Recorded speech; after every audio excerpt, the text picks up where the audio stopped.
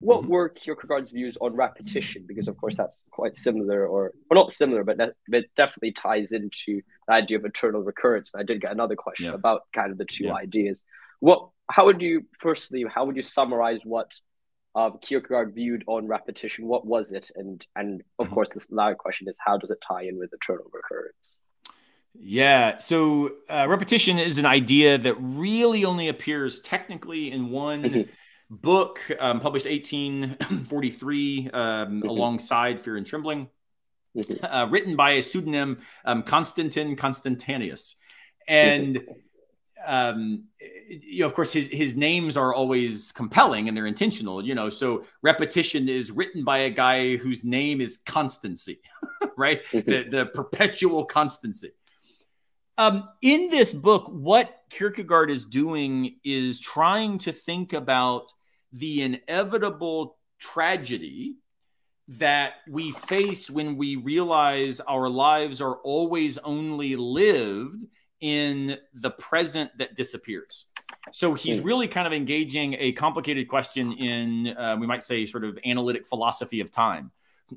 How is it we exist when the moment in which we exist is always ever receding into the past, and yet that towards which we strive is always never yet here, right?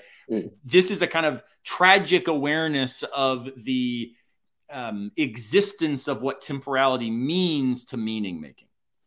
So in this text, what we find Kierkegaard do is tells this story about a young man who is taking a trip back to, a place he had been, going back to Germany, back to Berlin, etc. And in doing this, Kierkegaard is inviting us into the realization that there is a temptation. Remember the aesthetic, there's this temptation to avoid boredom by always having a new thing, right? The problem is, what did we see was the problem with that mode of living? It's what he calls the despair of losing our selfhood in relation to always trying to get our selfhood via some other thing. So the image he gives here is of crop rotation.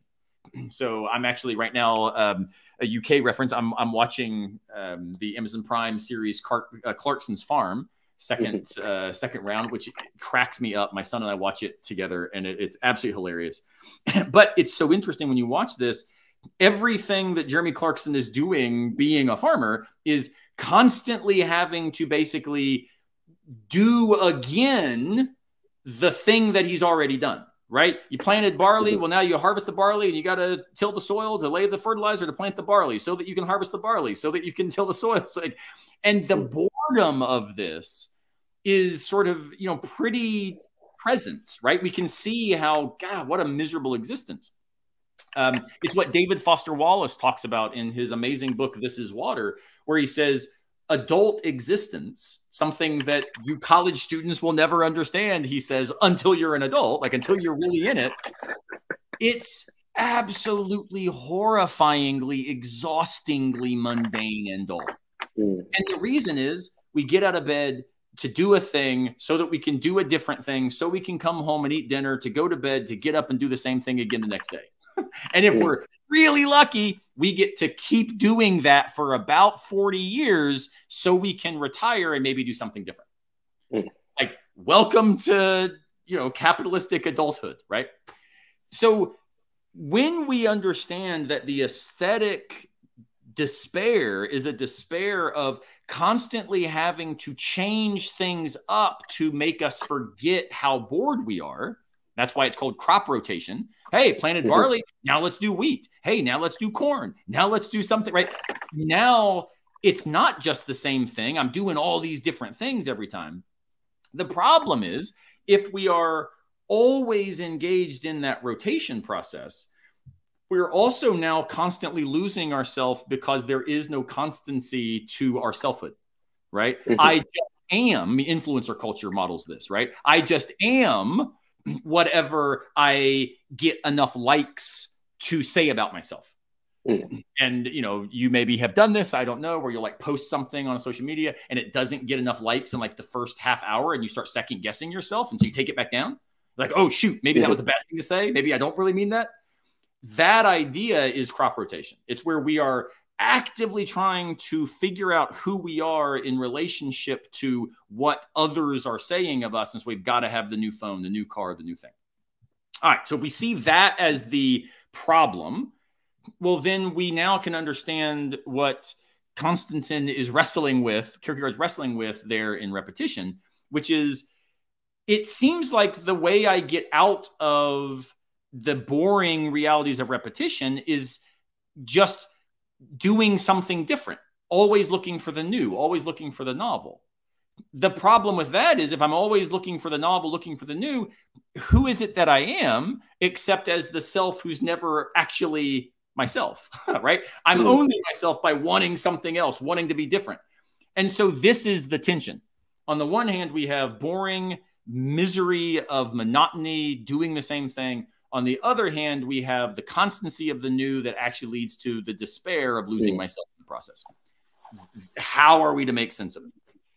And Kierkegaard says, well, there are several good options that have been suggested in the history of philosophy, the most prominent of which is what Plato described as recollection. And recollection is where we basically live into the present, right? This fleeting razor's edge of a present. We live into the present by constantly remembering, bringing back to consciousness the stuff that we've done in the past.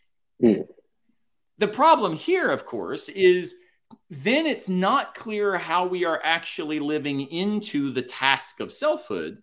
We're only ever remembering the self we were. So he says of recollection that it makes tons of sense to kind of get our bearings relative to our past, but it doesn't do a very good job of orienting us towards where we're moving in the direction that we now are striving. But how could we go forward if not now to fall back into the aesthetic worry of despair, right? This is the issue. And he offers repetition as the way to make this work. Repetition, he says, is recollection forwards. So the way to think about this is, how is it that we are now able to anchor ourselves in what we've done, in who we've been, in our narrative? How do we anchor ourselves there in such a way that it is constantly a new opportunity to become who we want to have been? That's a complicated grammatical phrase, but I'll say it again. Repetition allows us to think intentionally about how we become who we will want to have been. So the example Marilyn Piety gives is, she talks about loving really, really nice fountain pens. And she says, you know, when I love the fountain pens that I've collected, it makes me want to go buy a new fountain pen, right? Which you've probably all had that experience. You know, you love fishing, so you always want to go get the new rod, get the new reel, get the new fly, the new whatever. And the problem is, she says, if I'm always wanting the new, then I'm actually never the person who is celebrating and living into the joy of what it is that I have been. Like the pen that I bought 5 years ago actually really still matters. But the problem is I'm ignoring its significance by trying to get a new pen all the time. And so she says, instead, repetition is not just recollecting, sitting there admiring my old pen, nor is it abandoning a concern for who I've been and just getting the new aesthetic crop rotation.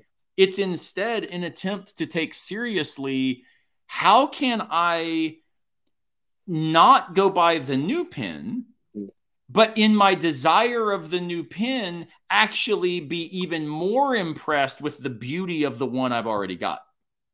How can I be more invested in the past precisely now as the active occurrence of joy in my present that orients me now more effectively toward my future?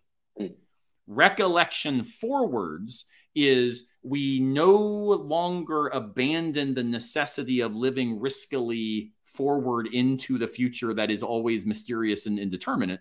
We embrace that risk, but we embrace that risk in light of anchoring ourselves in the faithfulness that we have done our best to enact on purpose, right? So again, think my relation to my wife. Is it possible that marriage gets dull after 22 years? Of course, right? You've had the same conversation an awful lot of times. You've done the same stuff. You've gone out to dinner. You like eventually it just becomes this temptation to monotony. However, in real faithfulness, where it's always becoming, always ever new, always ever, what we might describe as worthwhile.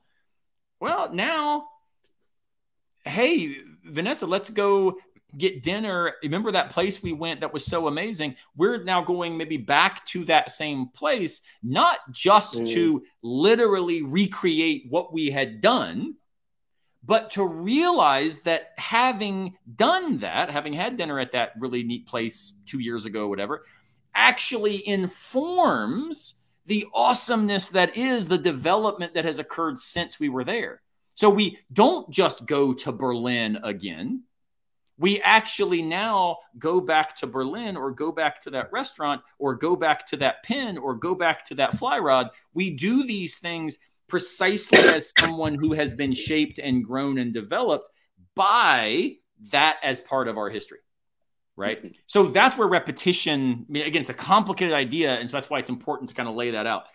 In relation to the eternal return, they are different ideas, but what I think, again, is the underlying current that they both hit on that I think is really cool is, are you okay saying yes to the choices that you make? Both are asking us that, right? Are you okay with who you've been as propelling you into who you're trying to become? That question is why when Nietzsche talks about the eternal return, he has this basically demon show up and says, you've got to repeat everything you've ever done for all eternity. And then the question is, will you look at the demon and say, thou art a god, right? What would it look like to be okay in the perpetual Groundhog Day of repeating our existence over and over and over? Well, that's a question. Are you okay with the narrative you let be written? Are you able to will the meaning and significance of the life that you intentionally let become meaningful and significant, right? That's why when I say the only question for me is what's worthy of our finitude, that's not meant to be reductive or flippant. It's meant to say, give me any technical debate. And at some level, that technical, complicated, pro-level thing is reducing back to, but are we every day making the most of the time that is limited? And the eternal return is a way of foisting that responsibility on us. It confronts us. It throat punches us with the idea that, hey, all right, are you okay with what today looks like? Could you do it forever? And we're like, oh, God, no. Like, I want to get out of university so I can do something else. But the point is, what makes the something else possible? Being in university. So are you okay making the choice to be where you are on purpose, given how it is you're trying to narrate where you want to be, where you want to go, how you want to become? And for me, both of them are trying to overcome the tragedy of viewing finitude as a life sentence, right? You're cursed into this 10 by 10 box for 80 years. Instead, I think both of them are inviting us to overcome nihilism, to overcome quietism, to abandon the Schopenhauerian pessimism, and instead to animate ourselves with passion, faith, will, intensity, enthusiasm, excitement, joy.